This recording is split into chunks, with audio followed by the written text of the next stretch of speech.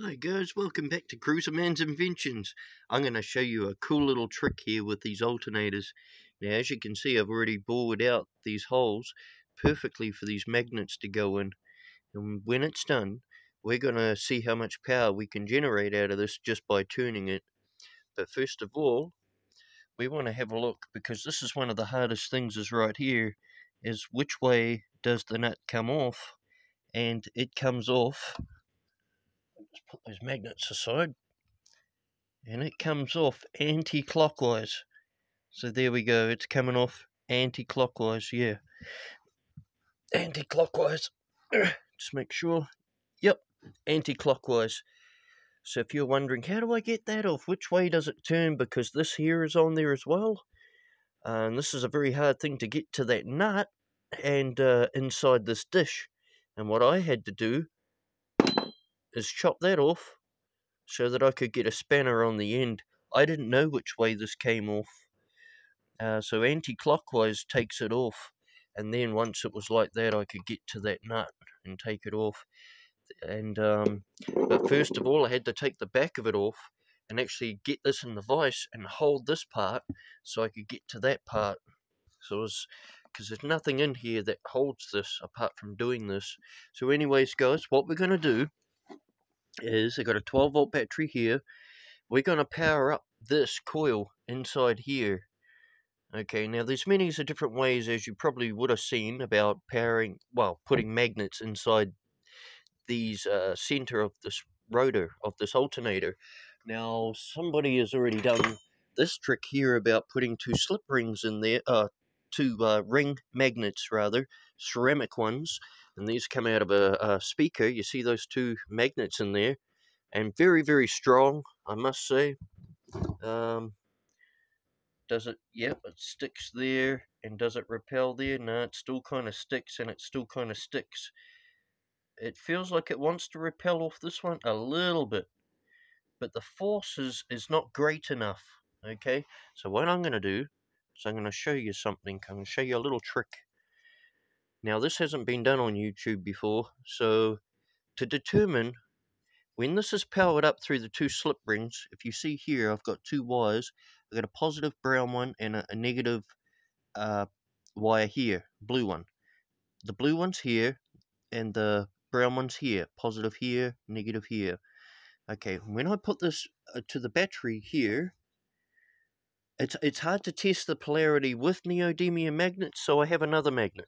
I have a ceramic one, and slightly weaker, so I can test the power of this properly. So let's put the 12-volt battery charger on the battery. Let's boost the power up of this thing and hit this one on here, positive. Alright, now let's see what happens. Whoa, yeah, pushes away. That's actually fairly hard to push this magnet down. Next one just stuck to it. Oh, look at that, flipped over. Oh my god, stuck there. Okay, so this is going to determine, okay, it's pushing away and sticking there. Now, sticking on that one, sticking, okay, so remember that. Positive off, negative off, and disconnect that. So sticking on that one, which is the back side of this. Now, I'll just quickly grab these magnets, these other ones. Oh, stick. Okay, so we want to find, that's repel, so it's the other side we need. We need to find attract, because what we're trying to do is we're going to try and power this up and use the magnets as well. So the theory is that I could run along on my e-bike with it being powered up by a 12-volt battery, which will create a magnetic field, and then you could turn the mag battery off to save power and run off these magnets. So here we go, attract. So that side of the attract. So the bottom side of this magnet would be the one to go in the hole. And the reason why I've just done that, guys, is because if the polarity was the other way, you powered up the center, and it was the other way, this thing would neutralize itself out, and you wouldn't really, it would find it hard. You'd have phase issues. Now, see this here? All of them are going to be perfectly flat, and they're going to be epoxy resined in. So I thought this was really cool chance to show everybody how this is done. I've gone along and I've done all this side so far. So I've gone and just broke the piggy bank and got some araldite. You know that one side is the hardener and one side is the resin. And when you pour the stuff out and mix it, it comes out 50-50. And then you just stir it until it's like a pale white color. And then just, fill in the hole. And then make sure it's the right way. And then put the magnet in, make sure it's flush. And then just wait for it to dry. Do all one side and then do the other side. So yeah, pretty cool, guys. I will keep you updated on this. This is the stator. You can see there's a lot of wire there. That's 110 amp stator, and those are the two slip rings. So there's two of those carbon slip rings in there. You can't see the one at the back, but so wire goes to each one of those, and this one will be positive, and the back one will be negative. So yeah, cool.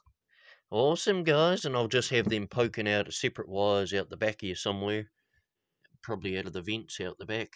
But this still has its bridge rectifier in here, and I got to take all that guff out. So yeah, that part will tap out, and which will allow me to get in there.